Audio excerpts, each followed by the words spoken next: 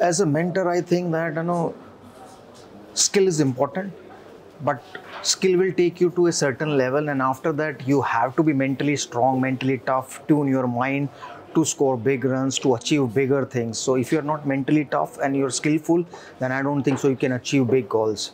So in my batting, so I was not technically correct, but I was mentally strong, and because of that, my mental toughness, I scored big runs. 300 twice, then 200, then one day 200, and another big 100. So if I was not able to cope up with that strong mindset, I don't think so I was able to score big runs. So we are here as a mentors, spend time with the kids, so they will learn skills, but they will learn the mental toughness and mental tuning also, how to prepare, what to do when you are not scoring runs, what to do when you are scoring runs, what should be your daily routine to prepare yourself. My funda in my batting is very simple, so I follow 3 rules. Yeah.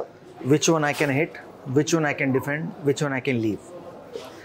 And my shot selection was on spot on with these 3. So which one I can leave, which one I can defend, and which one I can hit.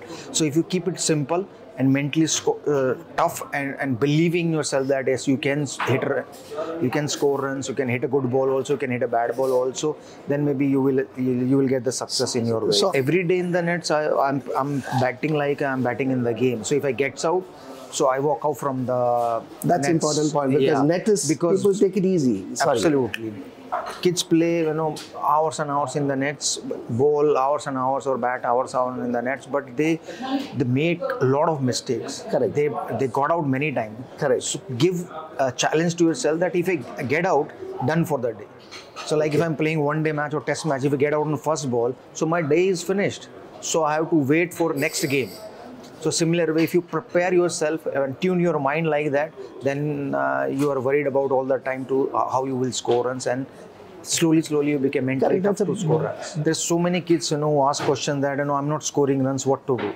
So I'll tell them that make sure you check your batting stance, make sure you check your head position, make sure check your thought process. Because what happens when you're not scoring runs, you keep thinking about that last game, last ball. Correct. You should not do that. Correct. You should focus on that next ball all the time. So even if you got beaten, so you should not worry about that ball because you survived that ball. So next ball, maybe it's a half volley or a short pitch to hit boundaries. But if you always thinking about the past, it's difficult to play in future or play in present. So make sure that you occupied your mind with the positive thoughts rather than negatives. I think game is the same, the bowler and batsman, just the ball change and the clothing change.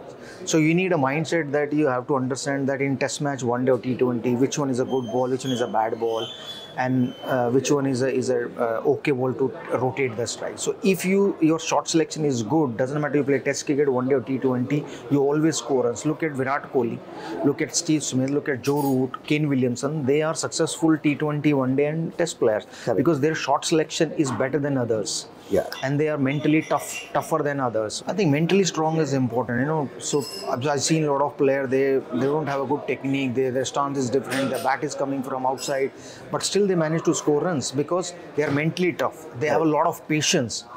I learn from Muralidharan that, if I want to take 5-wicket haul, I have to bowl 30 over 35 overs, then only I get a 5-wicket haul. Maybe once or twice in my life I got 5-wicket haul in 10 overs, but end of the day you have to bowl 30 overs with patience. Make sure that batsman will make mistakes and then only you get the wicket. So similar way as a batsman, so I have to show a lot of patience to score runs and to tackle the bowlers. Good bowler or bad bowler doesn't matter. Bowler is a bowler. Good bowler or bad bowler is matter. That's what ball I'm talking about. Yeah. So good ball is a good ball for Tendulkar, Sehwag or Kohli or Rohit Sharma. Correct. And bad ball is a bad ball for everyone. Correct. So you have to pick the bad ball to hit for fours. Good ball, either you defend it or leave it. I practice like that way in the nets, especially in my early days. So yeah. If I was hitting bad shot in the nets, my coach was asking me to come out and stay with other boys. So I won't get batting if I play badly in the nets. Correct. So you have to follow the discipline in the nets, and that same discipline you carry in the game. So I played T20 in 2003-04 when I have been to play the county cricket. So okay. I played the T20 cricket. Yeah, but so I was playing one day as a T20 only. My first test inning, in my first test match, I scored 100 against South Africa in Bloemfontein. That was always my best innings.